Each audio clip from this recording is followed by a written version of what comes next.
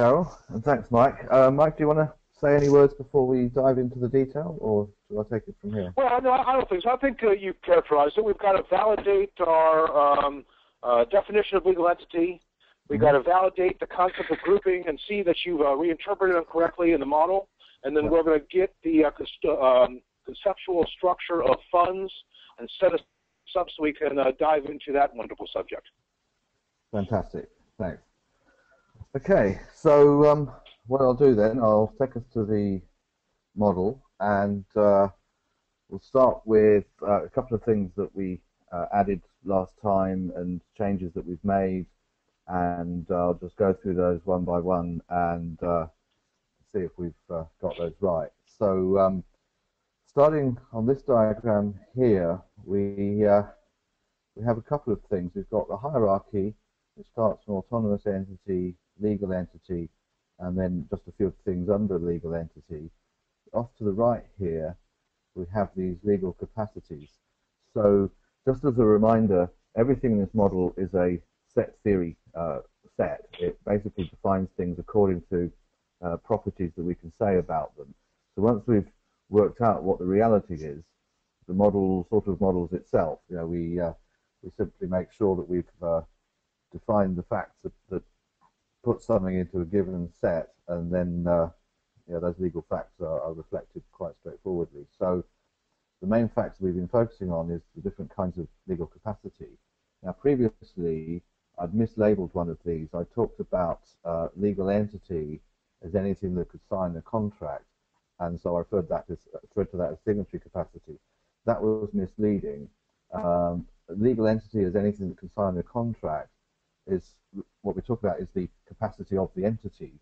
So a better word for that is contractual capability. This is the stuff we're interested in for LEI, anything that can enter into a contract or a transaction or whatever. And the thing that we call signatory capacity, we created as a separate kind of capacity, and this is a capacity that is actually that of some party, some individual in some role, which is a signatory. So now we're able to say things about how organizations don't sign contracts on their own part. They have some agent who is a signatory.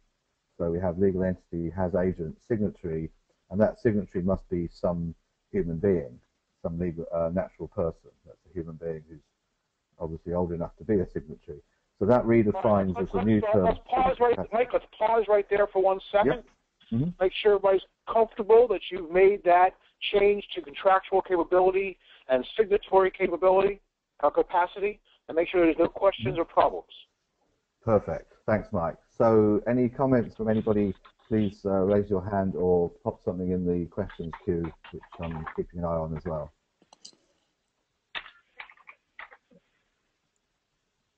Does it make sense to everybody? Fantastic. So, and that was one that several people came up with in the session and afterwards as well. I don't know if you've had a chance to look at the observations log, but I've been tracking all of these questions and comments both in session and by email.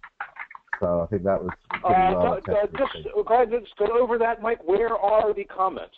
Where should people be looking for these comments? Right, there's a spreadsheet. It's on the semantics repository website, which you can link to from the EDM Council site in the business entities section under notes. Would you like me to go there now just to show you? Just show them how to get there real quick, and let's make sure everybody knows what to do. Yeah, good idea. So I'll just put it in here, www.edmcouncil.org, and from there, which is my slow machine, from there you will see a link to the semantics repository. There it is. So just there under key resources on the home page, and any minute now it will let me click on it.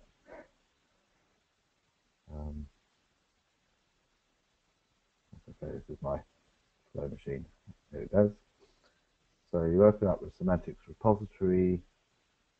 This is our structure that contains all the diagrams of the draft material and all the rest of it, and the legal entities, or sorry, business entities section, which you can get to from a menu on the left there. you're tending to fade out a bit, Mike. Please just project as hard as you can. Thanks, Mike. Okay, so on the semantics repository site, which comes up from that link that I just clicked, on the menu here we have the different sections with all the draft material. Near the bottom here we have business entities. Click on that, you'll see the diagrams from the previous draft and some of the changes we made, and this will be updated with today's changes, of course. And there's a tab at the top called Notes. So this is where everything is going to be. This is where our original presentation is that we started from. This is where the review notes from last week and again from this week will go. And this is the observation log, which is an Excel spreadsheet. So I'm going to open that up.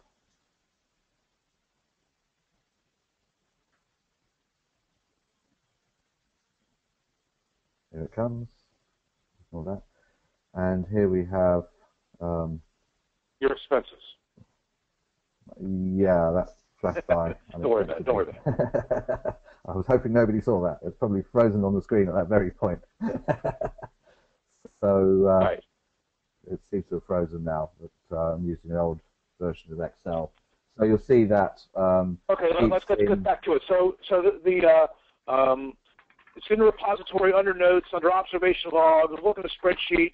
Direct comments, email back to you, right, Mike? Absolutely, yes. And you'll find that what I've done since last time is I've put an initial response in the initial response column, and I've classified the questions according to the scope of the question, whether it relates to the legal entities, taxonomy, organization, funds, and so on.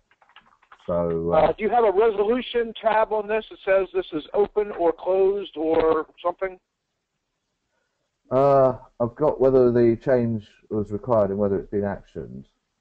Okay. Yes, it might make more sense to just have it open and closed. Yeah, fantastic. Let's get back to it.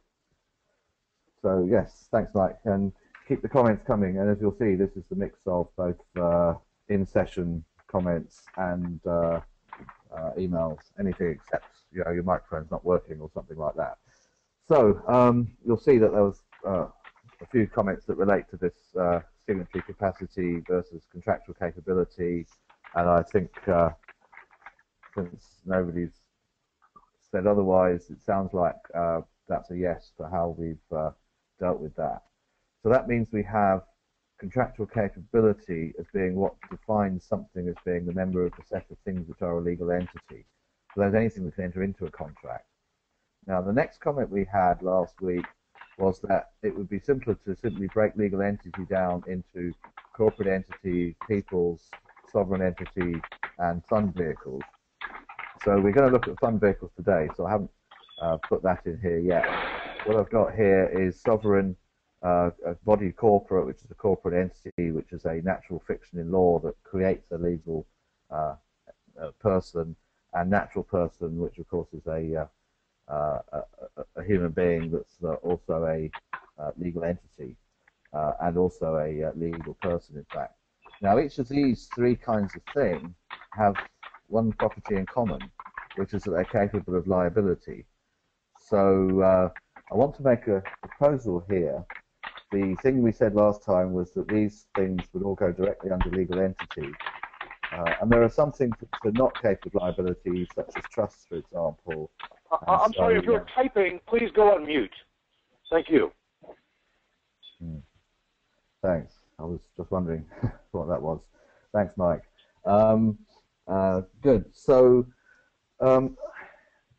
keeping it simple, we have these kinds of entity under legal entity. There are others elsewhere, such as trusts and so on, which we'll also come to when we look at the funds thing. But first I want to suggest something. And again, this comes back to the set theoretic nature of the model and the fact that everything is defined by its properties. So sovereigns, body corporate, and natural person all have the property that they are capable of incurring liability. So that's the ability to be sued at law. So it would be valid and perhaps sensible to do this. Find the right diagram, which is to define a concept which is the parent of all three, which is any and there's already a legal term for this, legal person, any entity which can incur liability. So that means instead of these three being directly under legal entity, because they're all legal persons, we can group them together, say that all of these are things which are capable of liability, and then of course things like trusts and partnerships and so on would not be part of that grouping, but they would still come under legal entity. And that would mean we don't need these three properties here because they're all inherited in the same way that if we say that mammals and fish and birds are all vertebrates, we only need to say once that they have a backbone. So that kind of grouping allows us to simplify the model, but it does move us away from what we said last time in this note about having these types of things just directly under legal entity. So I want to propose that we define legal person as a parent of these three things that are capable of incurring liability, and is defined as anything which can incur liability, because then in other models you can talk about something which must be a legal person, but you may not care what kind of legal person it is.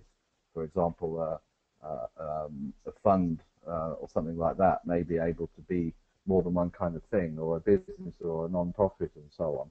Some of those kinds of things can be any legal entity, some kinds of thing must be a legal person, and so on.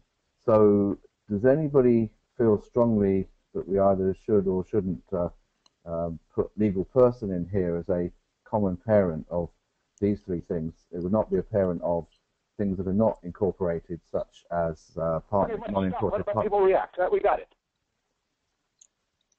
Let's get reaction. Let's make sure we understand. We understand what you're doing.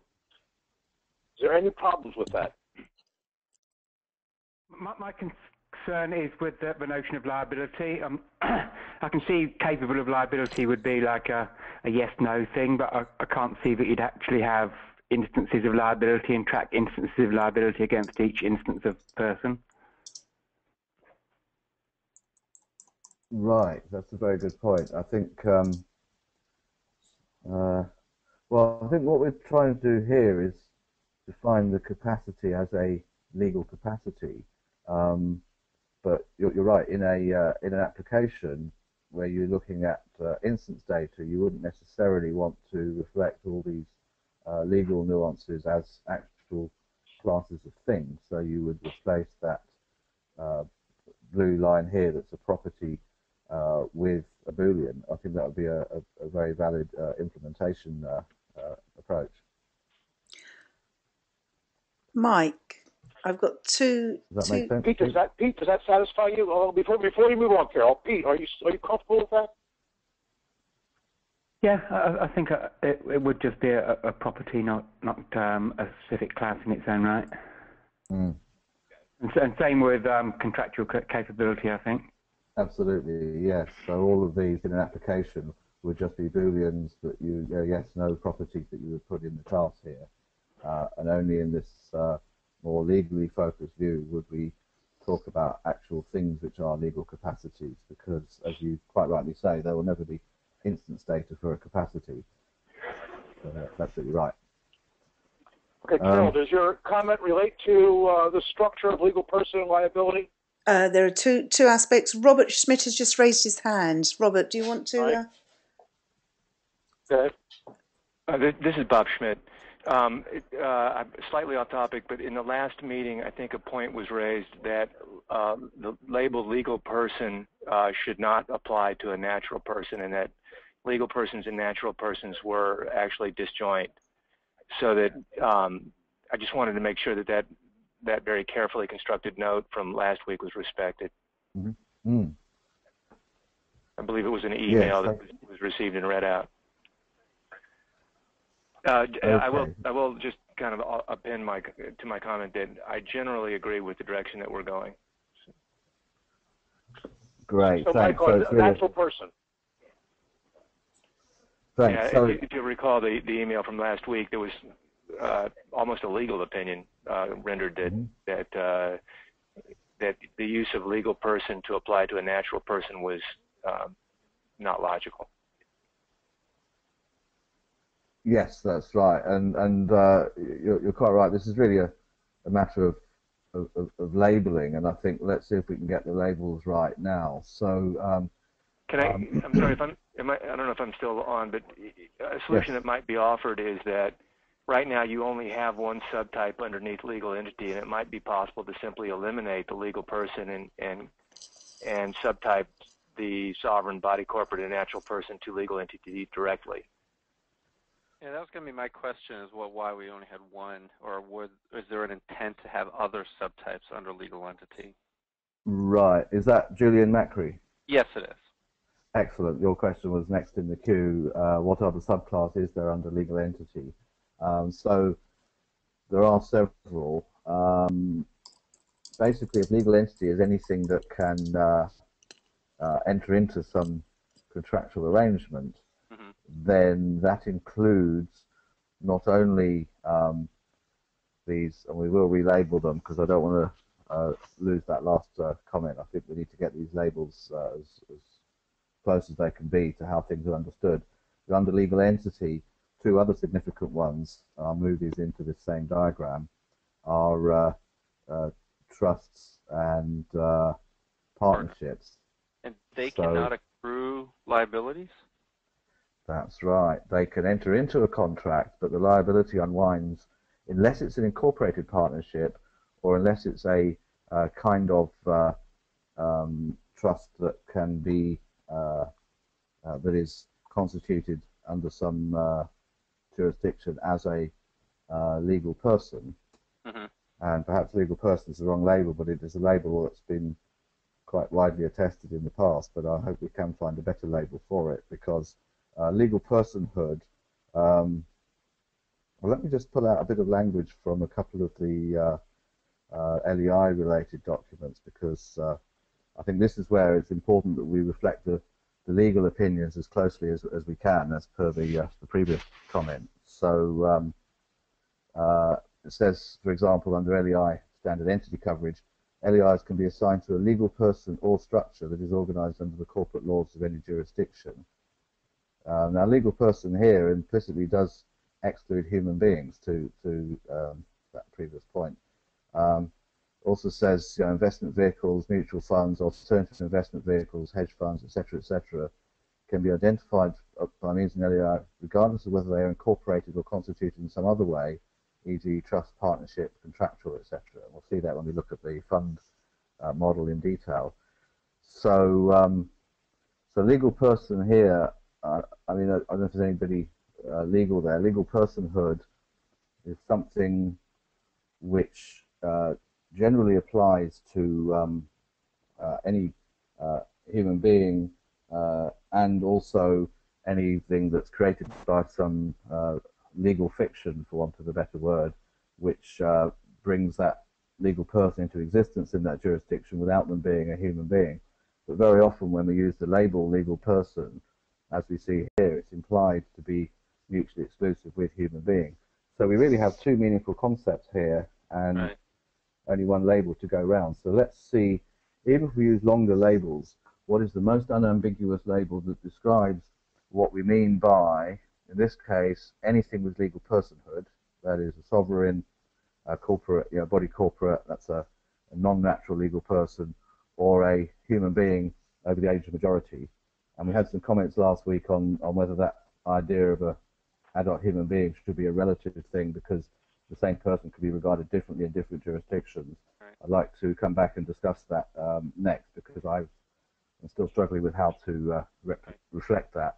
I'm not an expert on... So the question, Mike, is do you need to change the label, or do you need to add a note of explanation? Right, exactly. That is the question. And yes, can I make a suggestion? I mean, I know I'm not an expert on legal terms, so maybe legal person is the right thing to call it. But it seems to me if the main reason it exists in the object model is primarily because it has that capacity to accrue liability, I would be inclined to call it a liable entity, because then it's very descriptive of kind of what and why it's even there. I like that. That would be me, right? So that would kind of keep it consistent with its main description, and you don't have to go read a description. You can kind of okay, it's a liable entity and accrues liability. To me, legal person kind of generates confusion to me, especially since it seems like it really doesn't include true human persons. But again, I'm not an expert on legal terms, so I'll just leave it at that. Thank you. That's very useful, and this comes back to I guess what we're trying to do here, which is define set theoretic constructs which are not only clearly defined by the properties that they have, but also have at least reasonably useful and non-confusing names. And sometimes getting the accurate legal term, like legal person, causes more questions than it solves. And so, Mike, let's be careful. Our default should be to adopt the legal definition if it exists. Right. If there's a synonym or a better descriptive word, put it in parentheses or add it as a synonym. But let's be careful about changing established legal terms. Right. But this doesn't change the established legal term. This makes the model clearer. You can link to the established legal term here, and make this model still have its purpose. Right.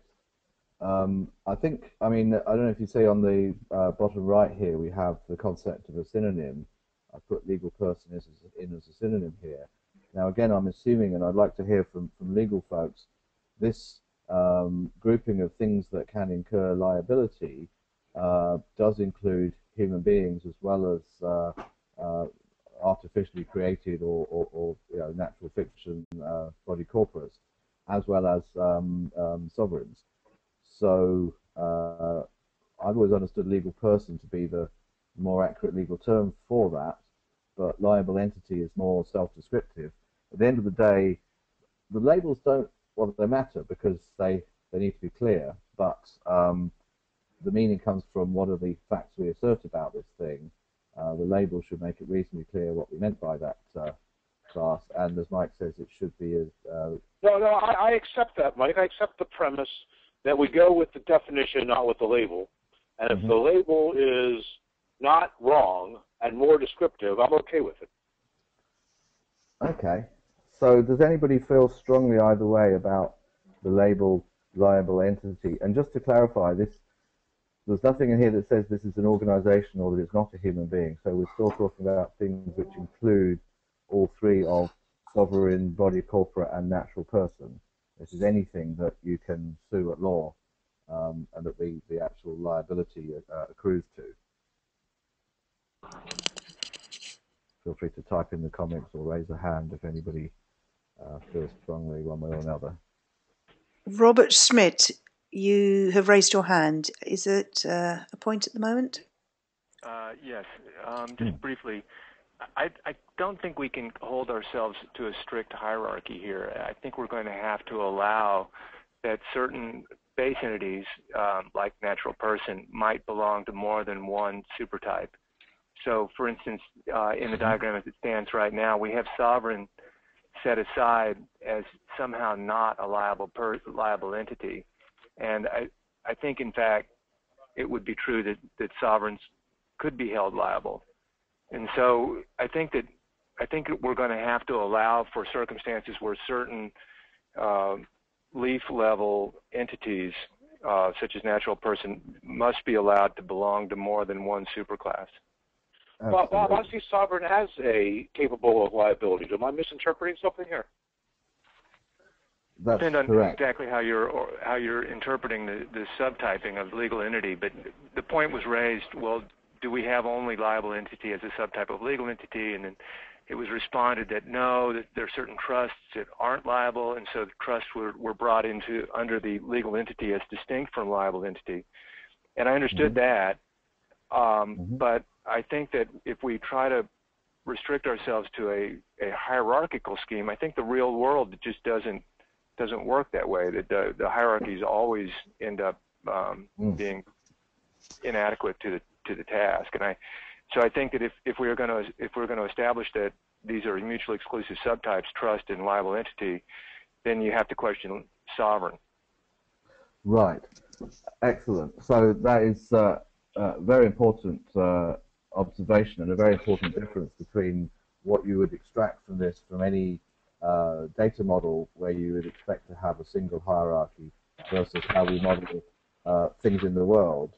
So by way of analogy, you could say that, for example, a whale is in the taxonomy of species, a whale is a mammal, but you could also say a whale is a marine animal, and you classify it alongside fish and octopi and so on, which are also marine animals. And so we, throughout the model, we support exactly what you just said. These are set theoretic constructs. These upward pointing arrows mean that they inherit the facts from the thing above. But something like, for example, a natural person inherits both all the facts that accrue to any human being, so its date of birth, its gender, and so on, and it inherits all the facts that apply to any liable entity. Similarly, the sovereign, that only has one superclass here, and there may be more sets that it belongs to, but this upward pointing arrow means that it inherits this fact about liable entity, that it's capable of liability. So the model explicitly does say, even if we were to move this other relationship down here, it does say that a sovereign is an entity that is capable of accruing liability. But it's very important, and you've absolutely hit the nail on the head, it's very important that things can belong in more than one set. So for example, if we look at some of the earlier taxonomies, and of course there's been changes in this diagram since we built it, but you see that, for example, a legally incorporated partnership is both a partnership, which is a kind of legal entity, but it's also a body corporate, a kind of liable entity or legal person, because it's a legally incorporated partnership, as distinct from some other kinds of partnership, like limited partnership, which are not. So this multiple inheritance, in fact, when we get to the, I think the corporate, for example, many of these things are actually in three sets of kinds of things. They are, that's not a good example. So a incorporated company is both a body corporate and a formal organization. So formal organizations are autonomous entities, just like legal entities and human beings are. And many of the things we're interested in, with the obvious exception of human beings, are both a legal entity and a formal organization. So we make very extensive use of this multiple inheritance, and it's particularly important that we get that right, that we understand what the implications are when those are shown. Does that answer your question? Well, it's a fundamental part of this activity, Mike. We want to make sure that people understand that this is not a data model. Is that what you're saying? That this describes the facts about, not the restrictions for implementation of? Yep. Absolutely. So, did that answer the last speaker's question? Thank you very much. Excellent, my pleasure. And thank you for the comment, because this is exactly what we're here for. And you know, although it may seem a bit difficult to read at first, as we understand the facts, we're hoping that we've been able to put them down in an unambiguous way, so that then when you're designing applications or messages or anything else, you've got a single thing to refer to that represents the business facts as they're understood. So that's fantastic. Thank you. Okay, so it looks like we've got a change of label for liable entity with a synonym of legal person. It includes natural persons, body corporate, and sovereign. We have legal entity, which is anything that has the capacity to enter into a contract, this contractual capability, which was previously wrongly named. And that, so for example, and I'd like to hear from any legal people to make sure we've got this right, if you have some contractual agreement or relationship with a trust, for example, you're trading with it in some securities trade or something, then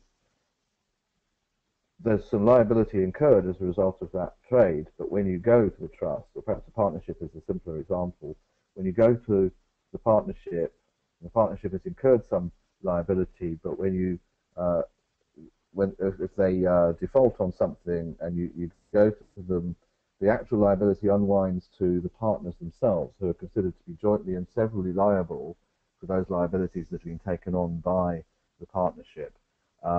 Trusts, I understand, are similar to that but they may vary considerably from one jurisdiction to another, and that's something we'd like to look at shortly. So that's the distinction between something that is able to take on some contractual relationship and effectively take on liability versus the entity that is actually liable, which in the case of a partnership, you'll see there's this as partner relation to some natural persons, and it is those natural persons, two or more of them, which are jointly and severally liable for the liabilities that arise from its capacity to enter into some contractual relationship, such as a securities transaction or any kind of contractual relationship. So that's what we're looking at now. I'd like to validate whether everybody's comfortable with this, or whether there are further or any legal inaccuracies in any of that, whether we've reflected the legal realities of things in as logical and consistent a way as possible. Any comments, please? Julian, your line is released. Yes. Where would a joint venture that maybe is amongst two or three or more corporations exist? Based on what you're showing here, partnerships are very much human or at least natural person joint ventures, if you will. But where would a corporate joint venture exist? Because that seems similar to partnership, I think, although I'm not too sure about the liable aspect of a joint venture. Right. Yes, I would like to get to the bottom of that. It was brought up last time as well, and if you'll bear with me, the next change I want to show you will possibly give us the building blocks for joint venture, or possibly not. And in fact, what you're saying, perhaps not. But then I'll show you a couple of other things, because this is something that was raised, and I haven't worked out exactly how best to model it, and now would be a really good time to nail it down. So two things I want to look at, and stay unmuted while we look at this. In the organizations part of the model, so organizations are themselves a kind of autonomous entity which has members which are other autonomous entities. It could be a school of fish, it could be a company using our multiple inheritance that we saw just now. So a limited company is both an organization and a liable entity, and it is as an organization that it has subunits and so on. Under organization, we have formal organization. I'll come back to that in a different diagram, because that's also defined by one specific property, which is that it has some formal agreement amongst its principals. An organization, whatever else there is about it, is a subtype of autonomous entity, which means it acts as an entity in its own right. Now, the other change, this is another change I want to validate, so this was next anyway, that we brought in last time, is this new idea of a group. I've called it entities group rather than just group, because I wanted a less ambiguous label. If there are better labels for it, I'd love to know. But I've defined it as being a kind of collection of things. A collection is a set of any things. It's a kind of set. Sets have members. Collection, not really much difference really, but just to separate out different kinds of set. So anything anywhere in the model that is defined as a collection of things comes under this class called collection. So there are many other subclasses of this elsewhere in the model. And we define this new thing called an entities group, which is some group of autonomous entities. Now, what distinguishes a group from an organization is the group isn't acting like an entity. It doesn't have autonomy, so it's not a child of autonomous entity, whereas the organization is. And actually that is what distinguishes a bunch of entities as a group from a bunch of entities that have some self-actualizing behavior. It is this fact that an organization is defined by being not only a group of things with members, in other words, but also a kind of autonomous entity. Now, I think that joint venture, we thought when we talked about this last time, that groups, the joint ventures would come under groups, but I am quite inclined from what you're saying to think that a joint venture, as a venture, has some autonomy as a thing, is a kind of formal organization. Perhaps not, perhaps it is, but from what you're saying, it sounds like it is. So firstly, before we step onto that, because this is new from last time, this entities group, can we validate that we've modeled this right, that it's a group of any kind of members that are any kind of autonomous entities? Do we just need to subclass that to groups that are groups only of legal entities, for example? And does this change to the model itself look okay? And then we'll come straight on to the joint venture thing. Okay, so any comments, objections? Everybody happy with? Sorry, Bob Schmidt. Yeah, hi, this is Bob again. I have a problem with introducing these highly generic entities like entities group and collection into the model, because earlier you had said that this was based on on a set theory, and that based on the facts we would describe each of these entities, such as, I know we were talking a moment ago about sovereign, for example. Yep. It's very clear to everybody what a sovereign is and what would constitute membership in the sovereign entity type. Whereas when we start introducing these shortcuts like entities group, it muddles things up tremendously, so that the temptation to take joint venture and just toss it into the entities group, it starts to actually break down even at this conversational level, because suddenly anytime anybody raises some new association, you just point over to the entities group thing and we move on. I just find that these highly generic structures in our model here it can be very detrimental. Right. And okay. Actually, why is that, Bob? You think it doesn't carry over the facts of entities group, or what's exactly is the concern that bothers you? Because they become very non-specific. It bothers me on a number of levels. Let me just see if I can get my thoughts together quickly. One of them is it becomes a cheat, so that the conversation devolves down to, well, isn't that just a group of entities? And it allows us to move on quickly, but often without much good thought. And then secondly, also, I think it kind of confuses the levels of abstraction in the model itself. So from a methodological standpoint, entities group is at a much at a higher level of abstraction than, say, liable entity. I mean, we all know what a liable entity is now. It's somebody that accrue liability. But what's an entities group? It's almost anything. It could be whales and fish, for that matter.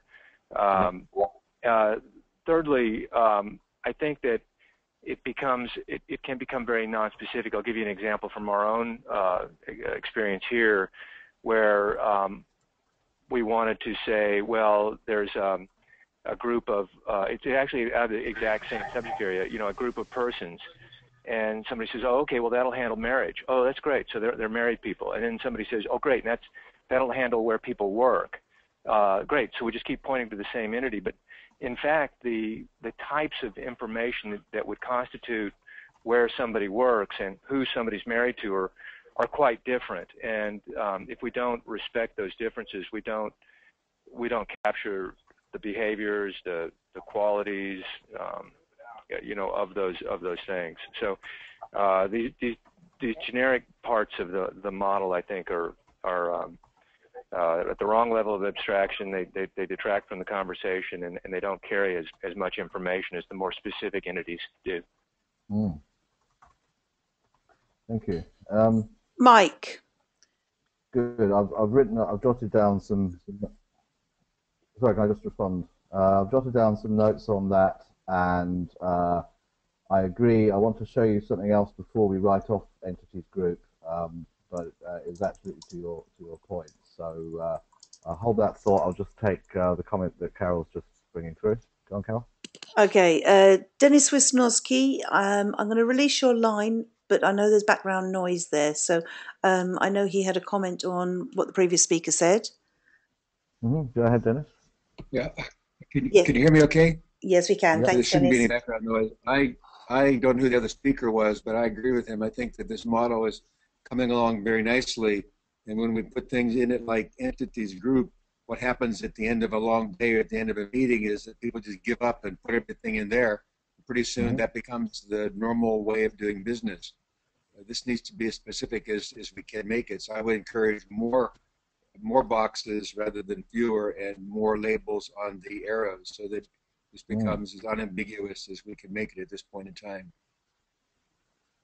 Thanks, Dennis. And I absolutely agree. I'm not gonna delete it just yet, because we could find there are times that it's needed, we could find there are not, and my instinct is that we're going to lose this towards the end of the process. But I think the point that you've both made is a very important one, that one can easily be tempted to throw something in there. So I said, for example, that last time we were tempted to consider whether joint venture came under group, and I was about to propose something else whereby it would not.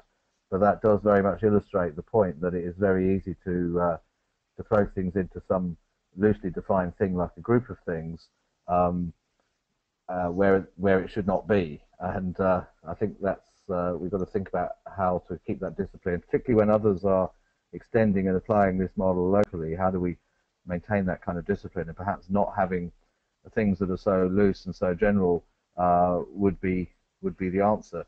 Because I think also when we have when we first introduced formal organisation, the review team that was working on that at the time said, well, if there's a formal organisation, there's also an informal organisation, and for things like money laundering and so on, informal organisations are actually quite important. So we actually have that in the model, informal organisation. It's defined as being an organisation, it's still some autonomous thing. It has some goals and behaviours of its own, and perhaps some of the reasons that entities group was introduced may be better served by informal organisation, unless we ever want to refer to groups which are not themselves an organisation.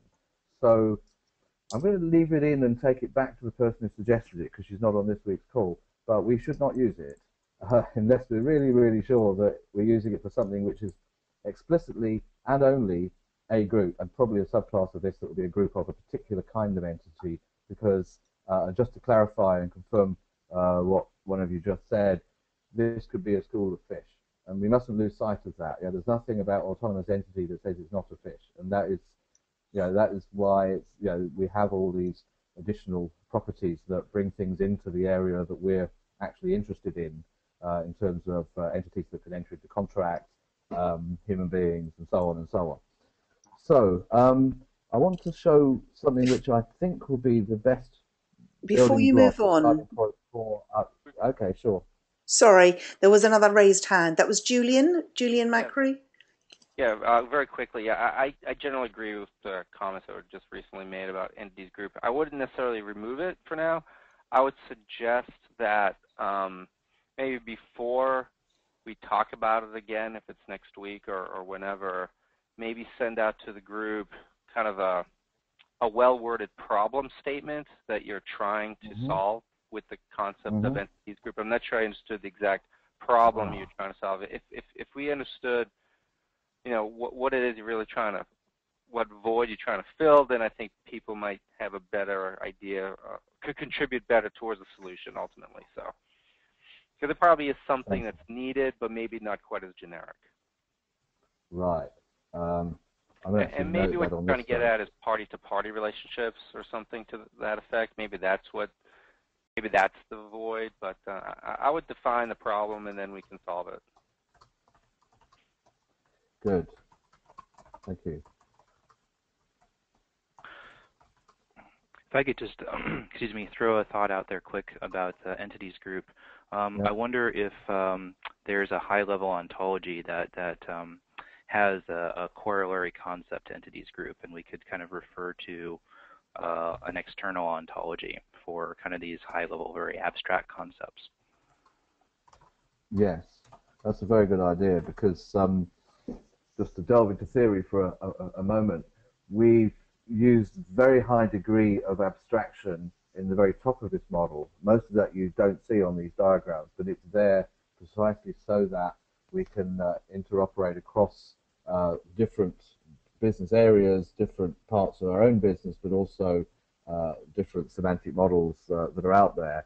And over time, we expect to replace more and more of our more abstract things. I'm thinking particularly of the geographical section of the ontology, some of the address terms, some of the date and time terms, for example, which will be replaced with the OFG date time vocabulary. There's all these abstractions which we've created, which we've needed to create to be able to disambiguate things across a much wider space than just one application or one part of the business. And over time, as more industry standards develop formal ontologies, we expect to replace our abstractions with the ones that are in the standards. And the W3C in particular has stuff on organizations. It has an organization ontology right now, and we've aligned with a few elements of that, and I think we can go back and do that more formally. So that's something that may or may not have this. So Mike, if we're not using entities group to define joint ventures and partnerships and the like, what are we using to define those things? Exactly. We probably don't need it, and I think the previous comment is how we'll proceed, because the person who raised this, Leora Morgenstern, can't make this week's call, and I want to be sure that when somebody raises something, that we get back to them and say, look, we've worked out we don't need this thing, or what did you need it for? I will get back to her and see if we can find what exactly is the problem we're trying to solve, because if it was just for joint venture, then I have a proposal which I'm coming to now, which would be a better place to put joint venture, I think. Well, let's see it.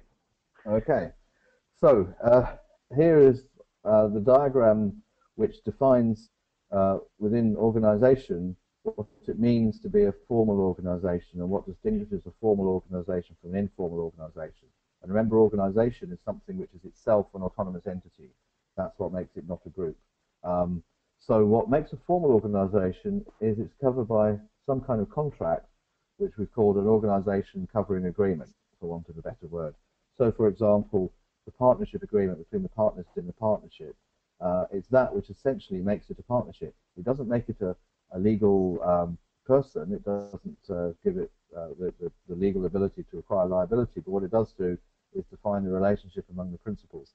With trust, which we'll come on to in detail next, there's a very specific form of covering agreement for a trust called a deed, and the deed defines, usually will vary by jurisdiction, but 3 specific roles that different entities have, and again the liabilities they have within and among themselves and so on. And even legal persons like incorporated companies also have directors' agreements and things, which make them firmly a kind of formal organization as well as a kind of legal person or liable entity. So it seems to me that something like a joint venture is, as the previous speaker said, exactly like a partnership, except the partners are not individual people, they're companies. So I would suggest that joint venture would be a kind of formal organization, the principles of which are either incorporated companies or possibly any kind of body corporate. That's something we could do with finding out. But that's my proposal for how joint venture would be defined and how it would not use group at all. Any thoughts on that, please? I think this gets it closer to better describing what a joint venture is than the entities group approach. I'm not sure how it fits into your other. I'm not sure how it fits into your other drawing with legal person and liable entities and stuff, but I think it definitely gets us closer. Fantastic, thank you. Yes, and yeah, I wasn't going to suggest that we use entities group. I think it was what was suggested when we added that to the model, and if that's the only reason for it, then we'll put it out of scope. I'm just going to find where the hell organization lives. Mike. Give me a moment while Yes, Carol. Sorry, Bob Smith. There's another question from you or comment? Go ahead, Bob. Bob, your line is released from this end. I apologize for being so chatty. The point I wanted to make was that it might be useful for us to develop a kind of checklist for each of these entities, such that, for instance, you would say if it can accept a liability, then it is a liable entity. If it does have the ability to enter into contracts, then it is a legal entity. Because so often people will use terms like joint venture or partnership or trust very loosely, And until you look into the actual organizing contract, it's hard to know where an individual instance should be located. And I think that the labels are useful, and I'm not arguing to eliminate the labels, but what I am arguing for is that when we establish a new type like joint venture, that a kind of checklist to be developed. Well, if it meets this criteria, this criteria, this criteria, then it is a joint venture. Right. Yes, please. So what you're saying is the actual label, like joint venture, could be applied quite loosely in the wild, and we need to define something which is not only the most useful version of that, but it has specific facts so that it's pretty clear when you refer to something as a joint venture per the definition here in FIBO, the properties that make it a joint venture are clear and unambiguous. Even if somebody else might then go on to call something else a joint venture, we can say, well, according to FIBO, it's not what we call a joint venture because this is what we mean by it. Is that what you're saying? Yeah, exactly. And because I think that sometimes if we start with the label that somebody gives something, and then try to push that instance into, find the place for that instance in your model, we can generate a lot of confusion. Whereas if we rather base it on first principles, like can be liable, then it becomes pretty clear where things go. And we might wind up in a situation where somebody walks off in a huff and says, "Well, I call that a joint venture." Well, that's fine. That's what you call it. I'm not trying to get into a labeling argument here, semiotics argument. But you don't meet the criteria. You're a square peg in this round hole. So what we want to be sure and have are these sort of first principle things. If you walk like a duck, if you quack like a duck, you're a duck. Yep. Absolutely, and that's the whole philosophy of. No, that's fantastic. That's the whole philosophy of what we're trying to do. I think it's a point, yeah. And in fact, this goes back to something that Mike Atkins said some years ago now, that you can get people to argue forever about what word to use, but actually if you focus them on what are the meaningful concepts, and they're aware that for that concept you can have many synonyms, and sometimes the same word can be used for other concepts, but you get the concepts right, then actually there's a lot less argument, because if any argument there is just becomes about which label somebody uses, and you go, well, so use that label, but we get the concepts right.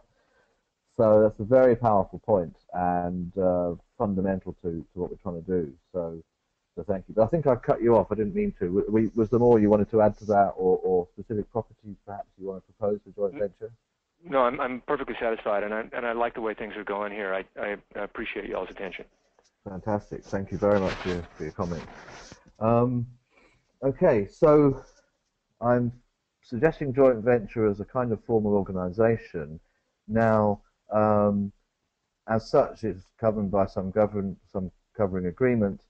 Now, there are joint ventures which are between incorporated companies where you have some common ownership of shares between them, or the joint venture has a 50-50 share split with the two entities or something. But is that too narrow?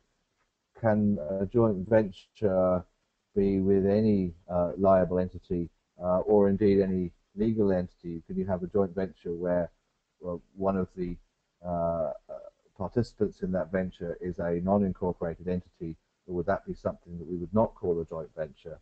So that's a question I'd like to think about. Or is it something we need to find out more, or find out what different people see as the scope of what they mean by joint venture, and find what are the properties we want to pin down for that, so we have a clearly defined concept which is covers as much as possible of the usage of that without letting it become vague.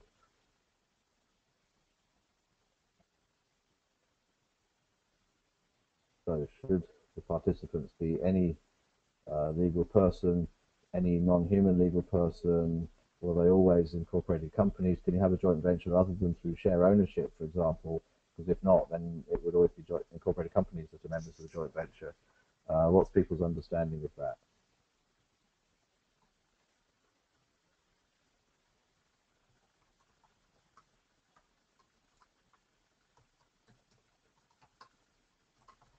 So what is the range of kinds of entity?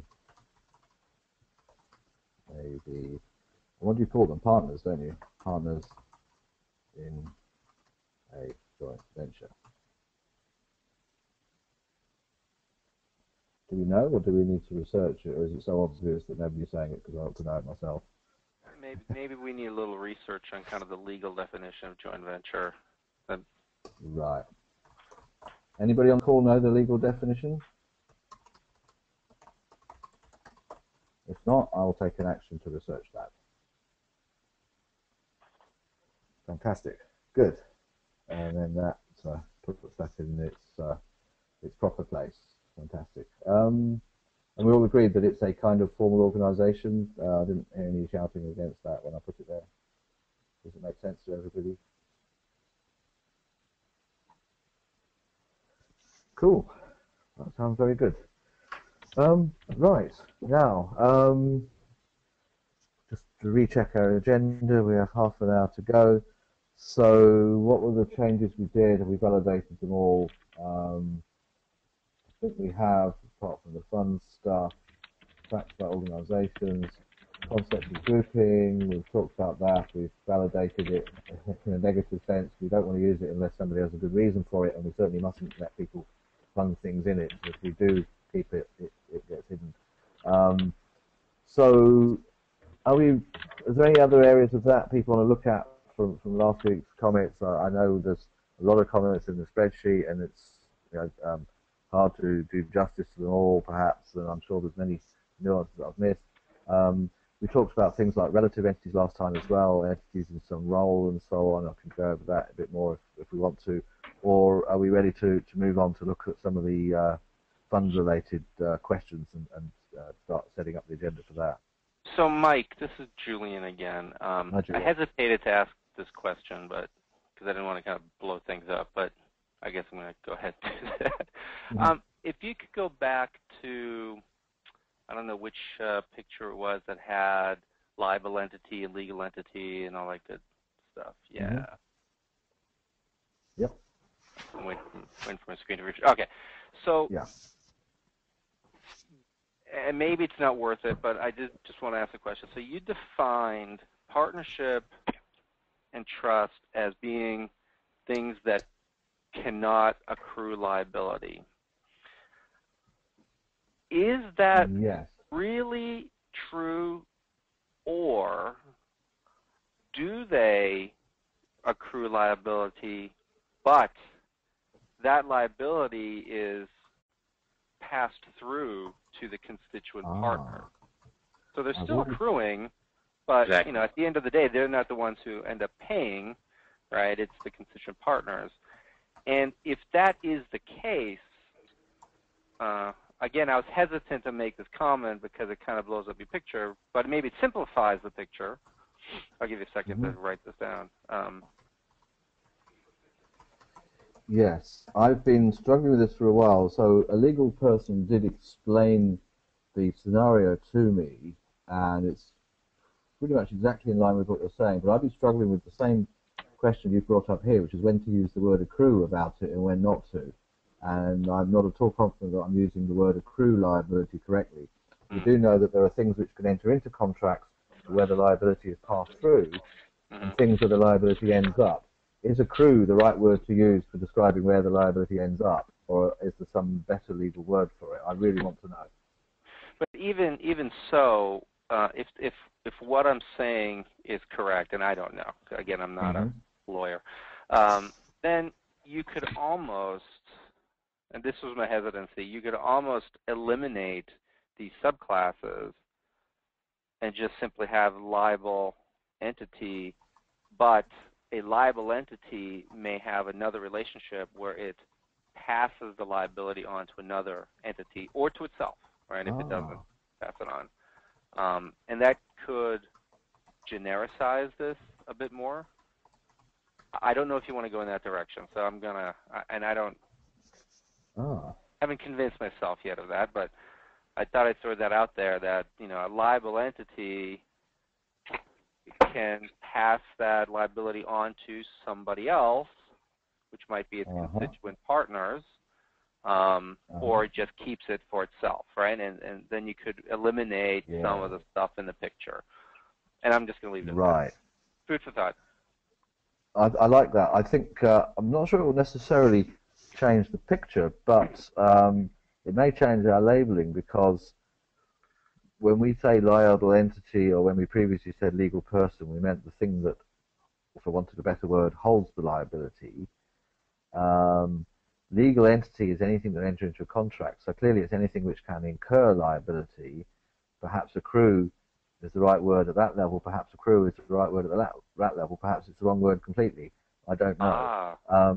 But what I do know, there are, as you say, entities where, and we haven't put this in, this would be really useful to put in actually, that for a liable or legal entity, whatever we want to call it, the fact we haven't tracked is that if it's one of these ones that the liability doesn't end up at, then there should be a relationship to this legal person construct here, the thing where it does end up. We have the unit holder here, but that's not the relationship we have in mind. So there's a missing set of relationships. Perhaps we actually need a grouping for entities that pass through liability. Yeah, maybe that would make sense. Yeah, so maybe you explore the notion of accruing versus who's actually ultimately responsible for it. Maybe that's the distinction. Again, I don't know if those are the right words, but you're right. You kind of saying who's responsible for it ultimately. I don't know. That is the, I don't know exactly which are the right words, but that's exactly what we're saying here. And I, like you, don't know which are the most accurate words to use to say it, but we're both saying the same thing. But it is a good question whether then we should group these the ones where, as this lawyer put it to me once, the liability comes initially to their threshold, and it's what happens behind the threshold that may differ between a entity that is a legal person in law and an entity that is not. Do we need to group them up and put a relationship from them to this entity? And are we still happy with liable entity being our word for legal person, or is what we thought was unambiguous actually could be equally the label for legal entity? Should we go, I think, back to Mike Atkins' earlier point, where maybe we should stick to the legal terms as they're used in law, even though that term legal person has been interpreted 3 different ways, as has legal entity by different audiences. Mike, can I interject? Yes, I have 2 things. I have, first of all, a question from Jefferson Braswell saying joint several liability versus tenants in common. I will try and release Jefferson's line, and then also on top of that, Phil Lee has something to say as well. So, right, let me just jot down a note. And Jefferson, could you clarify, explain that, please? Because this could be something that we. Oh, he hasn't got a microphone. Okay, so what do you mean by tenants in common? Are you able to put that in the chat window or something, Jefferson? I have released your line if you've got a speaker. He doesn't there. have a microphone, Carol. Okay. Jefferson doesn't have a microphone. Oh, I stand corrected. Are you there? Hello. Hi, you made it. Yeah, I was just thinking that there are cases in which there's a distinction between, say, organizations that have co-ops. The entity has a responsibility, but there are also members that are tenants in common. But there's also joint versus several liability, in which parties are operating together under an agreement, and if one person is liable, they all become liable. Yeah. Now that's a very good point. I've come across joint and several liability in the context of partnerships, and also when you open a bank account for an informal organisation like a political party or something. Typically, the bank will also make the principals jointly and severally liable. So something I've ignored, which you've just brought to my attention, is that if there's joint and several liability, then surely there's joint liability and there's several liability, and those are separate things. Is that the gist of what you're saying? No, you can't separate them in law. In law, they're inseparable. That's hence the term joint and several.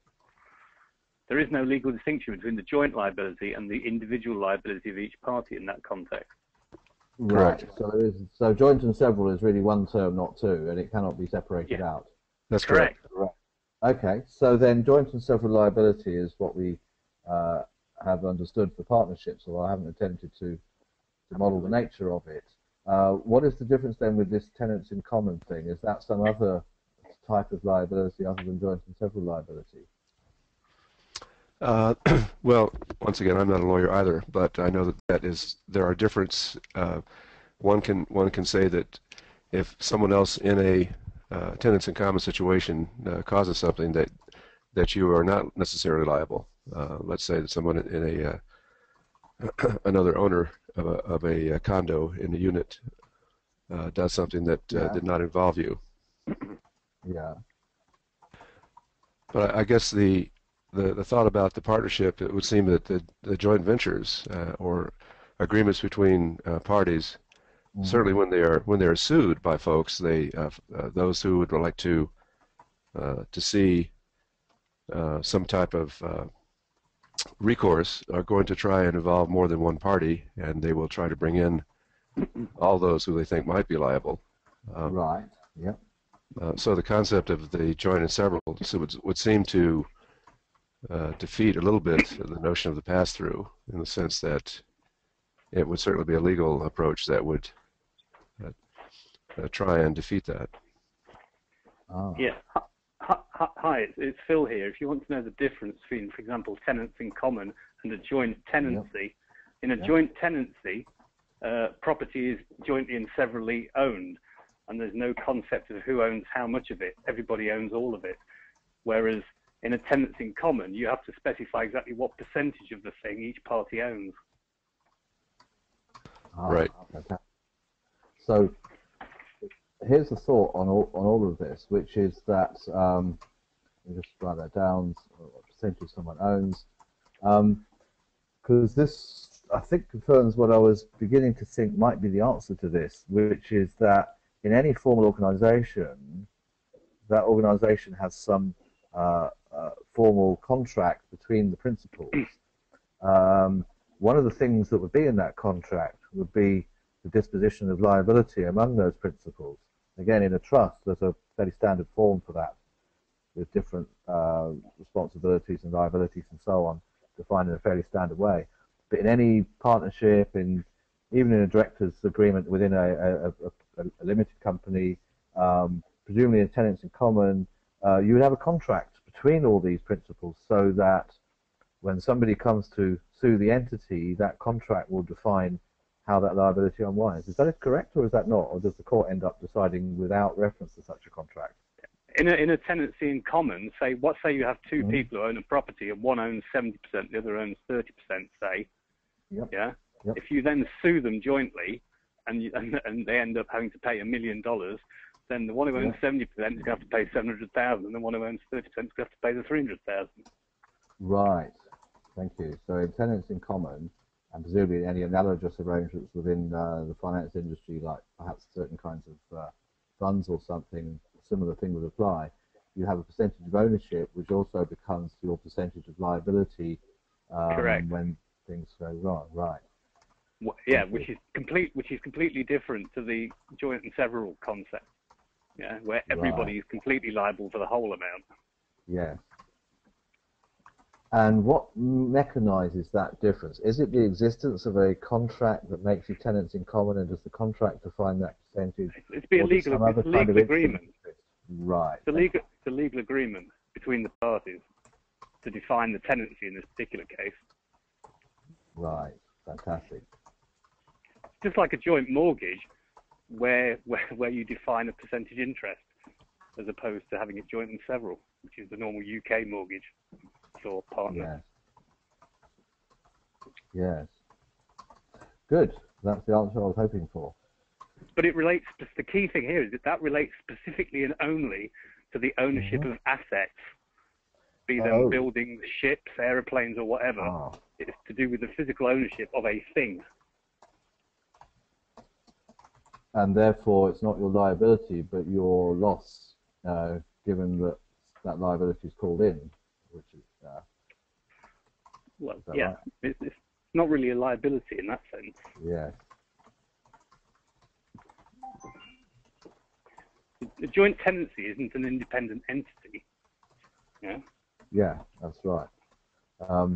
What I'm getting at is it a let's find another diagram, a formal organisation, which is any organisation, that's not the right diagram, any organisation that has some,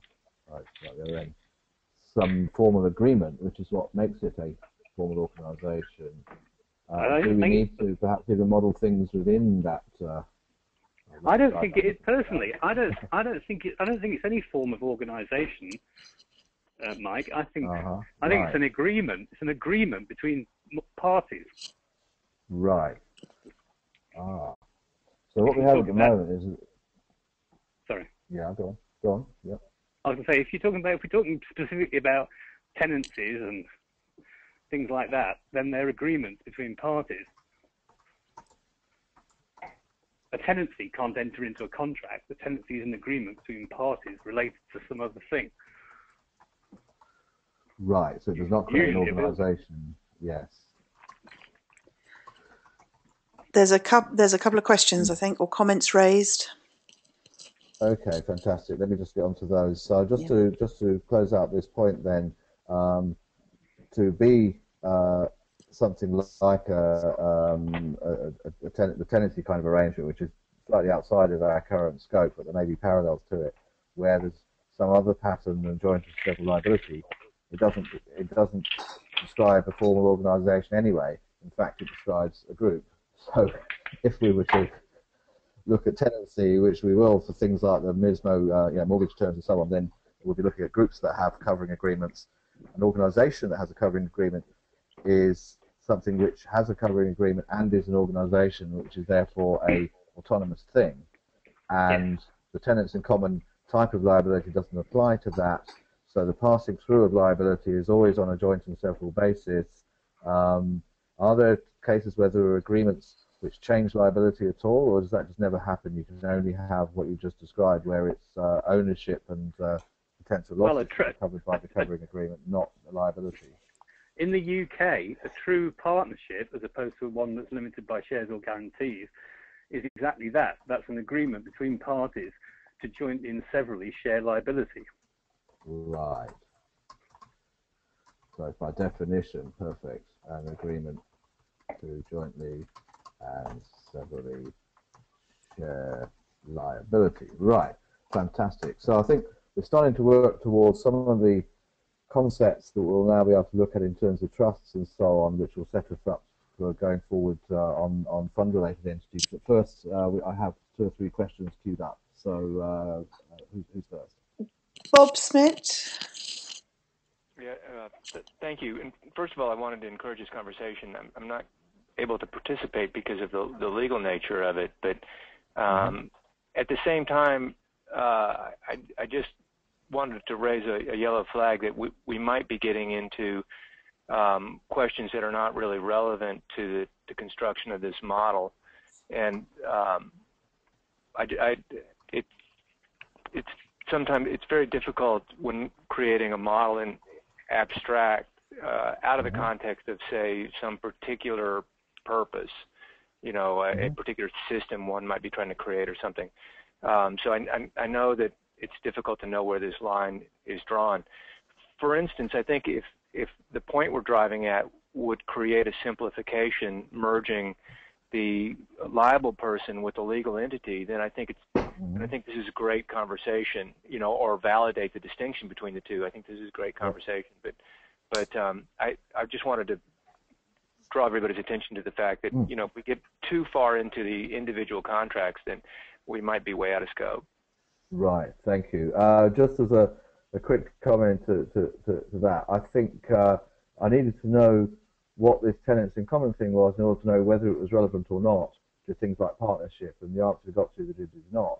However, this knowledge will be applied when we start looking at terms to do with mortgages and real estate and the loans semantics some months down the line. So this knowledge has been very useful in narrowing down what is or isn't a formal organisation like a partnership or a joint venture, and B, it's opened up the kind of legal nuances we will need in the future. So don't expect to see tenants in common anywhere in this part of the model, but it's been very valuable knowledge in helping us work out what is or is not covered by this formal organisation thing. Does that make sense? Yeah, absolutely. Fantastic. Thank you. Victoria Starr now. Victoria, can your voice, or rather your line has been released?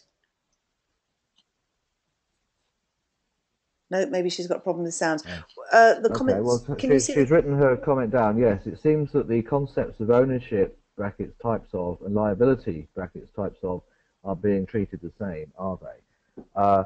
That is very much the question. I think in trying to dive into this whole, tenants in common versus joint and several liability, I was trying to find out whether the agreement that would define the breakdown in ownership would or would not affect liability. And the answer I got from somebody in that conversation was, no, they are two completely separate things.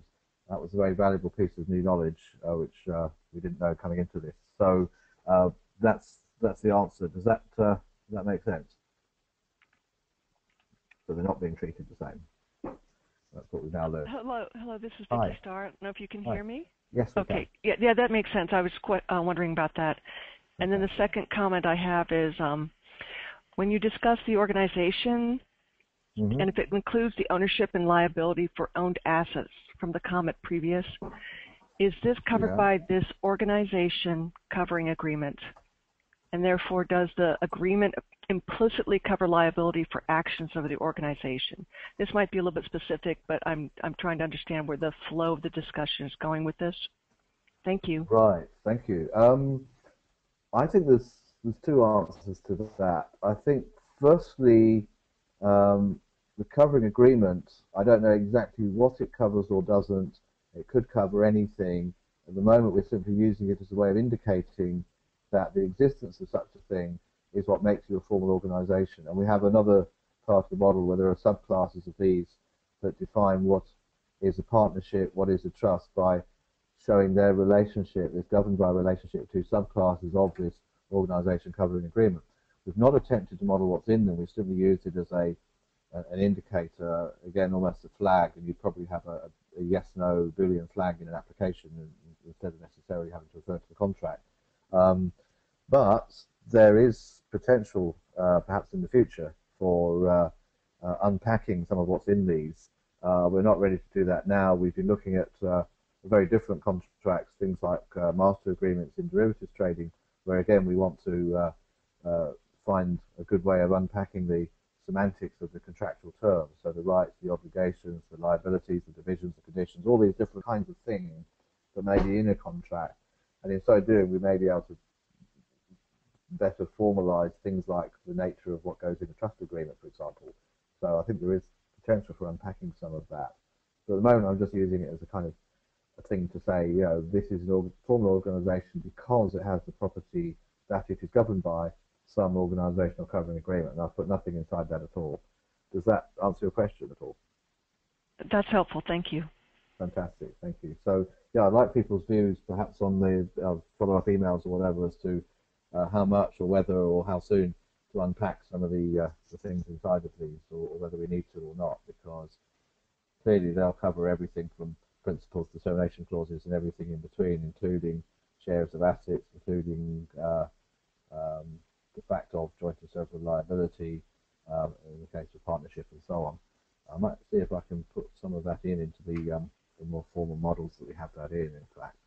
The next question, please. Somebody else had a question. No, I think that was it.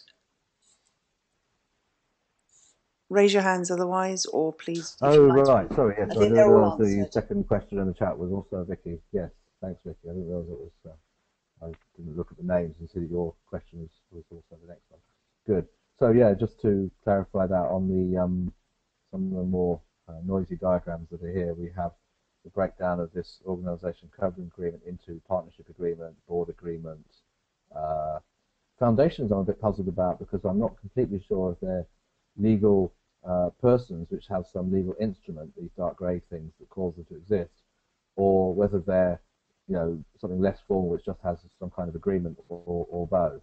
So something to come on to when you look at funds and so on is foundations, trusts, all of these things partnerships, and so on. Good. So we've got 10 minutes to go. The next thing we wanted to cover, and I think we've made huge progress today in terms of getting the fundamentals, getting a common understanding of what goes where, and so on. Do we have time to look at some of the basic stuff to do with funds and collective investment vehicles? Why don't you give us the broad conceptual overview of funds, Mike, and let people understand the model structure and anything they might need to look at, because we want to talk about that next time. Fantastic. Thanks, Mike. So there's two aspects to funds. One is the very detailed draft model of funds themselves, which we worked on a couple of years ago with a lot of help from a group called IFAMA, the European Fund and Asset Management Association. We did a very detailed semantic review of that. It's a very complex model. The other thing, and our immediate concern, is fund-related entities, so that we know, we've agreed that the scope of this release of FIBO for business entities should include those entities that are relevant to funds. And so there's the fund model and there's the fund-related business entities, the two things to look at. So I've pulled together in this diagram here just a few of the concepts that are already in the fund model itself. It's a much bigger model than this, but these are the basic concepts. And I want to start with a basic observation that the word fund can be used interchangeably to describe three completely different things. And so rather like our earlier point about once we've defined the properties of what something is, people can use different labels as they see fit. The label isn't the meaning, and sometimes people use a word to cover a less well-defined range of concepts than just one concept. Funds is a very good example for that. So sometimes when we talk about the fund, we're talking about some instrument, some contract, perhaps that has an ISIN and so on. It's a thing you can trade, and that's the fund. Sometimes when we talk about a fund, we're talking about the fundamental nature of what a fund is, which is a pool of assets. And sometimes we talk about a fund, we're talking about some legal form, some entity which is itself the fund. And that could be a joint stock company. Sometimes it's an entity created by a contract. And I think some of the stuff we're just looking at with kinds of covering agreement that create organizations can be unpacked here to define those kinds of funds. Sometimes it's a fund special purpose vehicle, which is the kind of entity defined in the context of being funds and could take on various forms. So those three things then, the fund as a kind of entity, the fund as a pool of assets, and the fund as a kind of instrument, are all three ones where sometimes the word fund will refer to any of those three. So here we've used the word fund to describe the pool. We've used fund unit, and there's a whole set of subclasses of this, debt units and equity units and so on. And I suspect that the parent should actually be security rather than directly to transfer over contracts. I'm not sure why the model is like that. Then we have the entities. This is the stuff we're interested in. And now this is a bit messy because this is what's currently in the model from the funds model from 2 years ago, interacting with the up-to-date legal entities model with all the changes we've done since then. So this is a bit untidy as it stands. But I think one thing, at least the business thinking is reasonably clear here, is that the fund always has a legal form, but that legal form could be, this little icon here just stands for a kind of logical union of these things. Basically, it has to be one of these kinds of things. A fund, special purpose vehicle, an incorporated company, a joint stock company as a kind of incorporated company, or some kind of legal contract which creates the fund. So these are the entities we need to think about next time.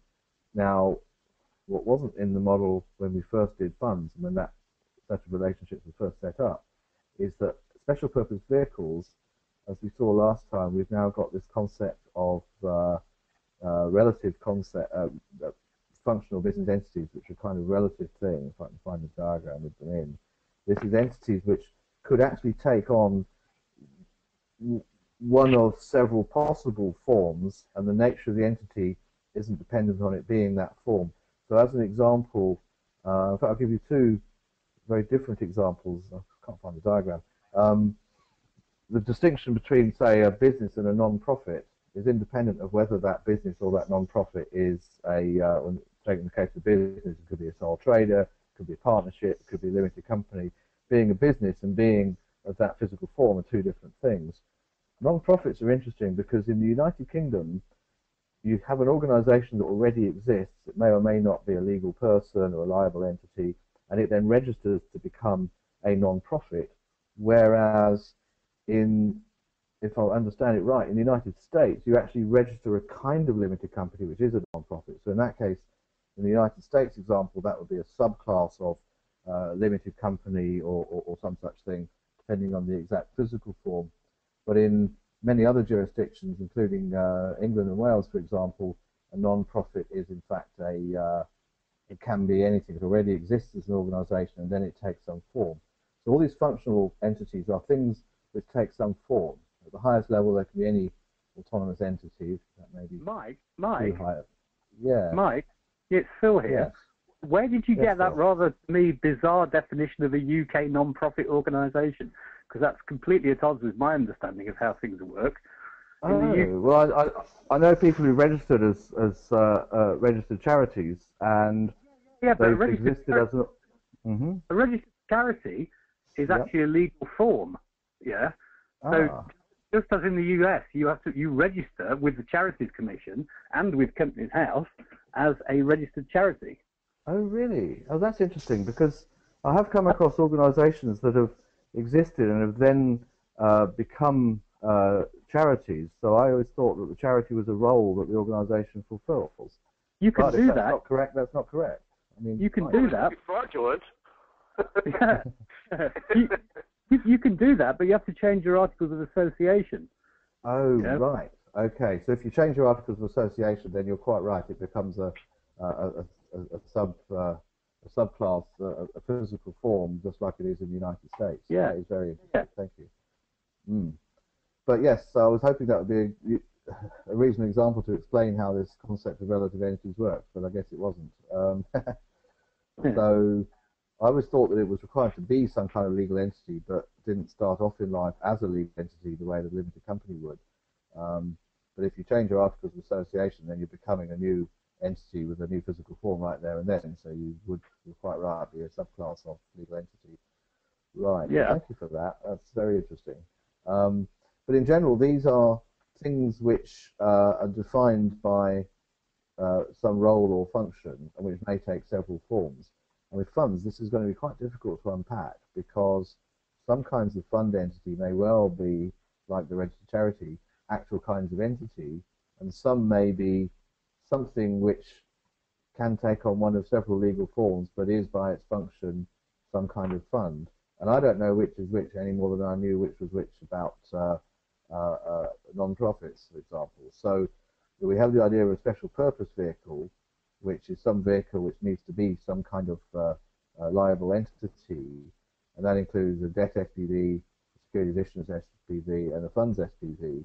And what we need to know and find out between now and next week is whether these, and this will vary from one jurisdiction to another quite significantly, I think, but whether, for example, particular kinds of fund are always the joint stock company, or are always a legal person, or are always a trust. So I think, for example, a trust fund, included in the name, will always be a trust, or whether there are some kinds of SPV where being the SPV is, you know, a definition based on your function, and then it can take one of several forms. So that's where there's a lot of work. That is correct, is it? Yeah, Thank absolutely. Yeah, special purpose vehicle is the role that the organisation has chosen to play. It's got nothing to do with its legal form. Could have any legal. Fantastic. Fantastic, because that's exactly what I've modelled here, and I just needed to know if that was correct or not. Yep, certainly is. Fantastic. Mike, you were at 10:30. Let's make sure we keep to our promises. Yep. Well, that's fantastic. So that's what I wanted, and thank you for confirming that I actually at least got this part of the model right. And we're ready to dive in next week with unpacking this. I think I've given you enough background that hopefully So this model is on the semantics repository under CIV or under funds. Where is it? Right. The detailed model of CIV is in fact under it's called funds bracket CIV just here, and that hasn't changed for years. You'll see the diagrams here, which show the basic overview of them. Quite complex. The changes we've made from last week and this week and the basic taxonomy, now that we've got that pretty stable, I'll be tinkering with that over the next day or so and get that uploaded. So expect to see the notes from this session and an upload of the diagram and everything for business entities in the business entity section, including that. Can I suggest that when we send out our notes about this, we set up the core themes that you'd like to talk about for funds to get people oriented when they walk in next week. This is a very complex area. We want to make sure we manage this one in a structured way if we can. Will do. Good. I think I should call it to a close. Once again, if you have additional comments, please feel free to dial Mike directly or send him a note. He will log it and get back to you. And with that, thank you so much for joining us. We will see you next week. Thanks, Mike. Thank you.